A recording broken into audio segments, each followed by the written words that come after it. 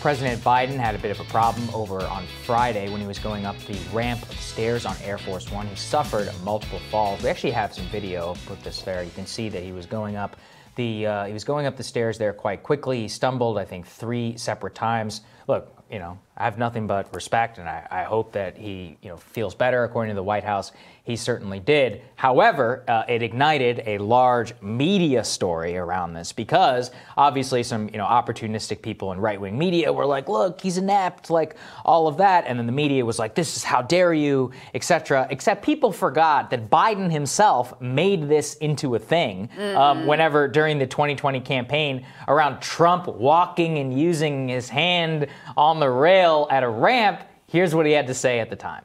Look at how he steps and look how I step. Watch how I run up ramps and he stumbles down ramps, okay? Come on.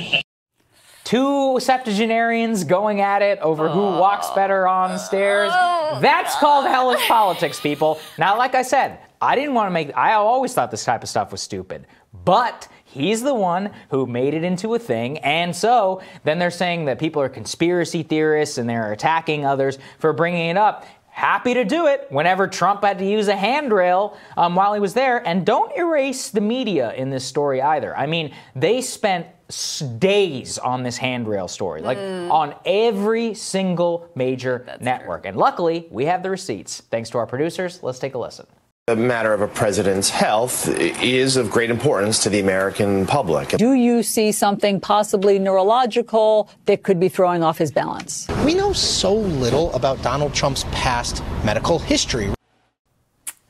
Something neurological. Could it be throwing off his balance? Yeah, terrible. And again, I don't want to be in this type of politics. I think it's terrible. He's an old man. I feel terrible for him.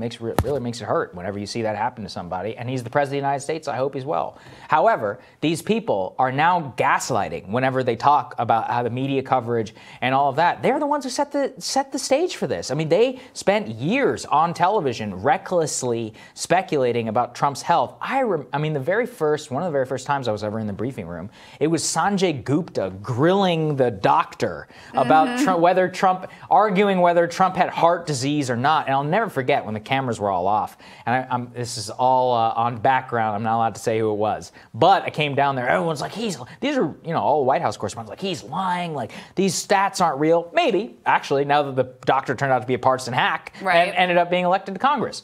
All of that being said, though, the speculation and so much more whenever it came to Trump is now just completely off whenever it comes to Biden, and it's just outright hypocrisy. I mean, this was everywhere. The New York Times wrote it up. Let's put that up there on the screen. The media gobbled it up. It was on all of the major networks. And then Biden himself tried to turn it into a thing on the campaign trail about how he's big and strong, and now he stumbles in, his second month or whatever while in the Oval Office.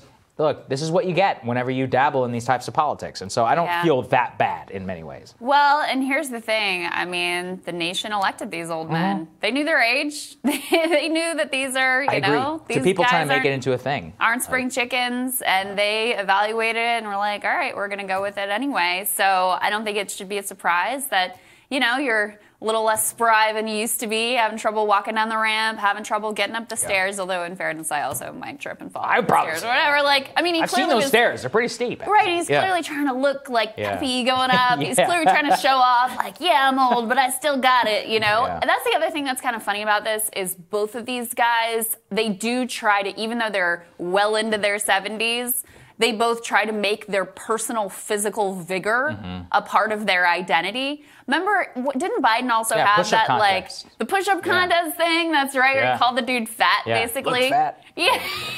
Great moment. Great moment. Great moment. Yeah. And then you also had, in the first Trump campaign, Biden saying that he wanted to, take him out back and get in a fist fight with him or something.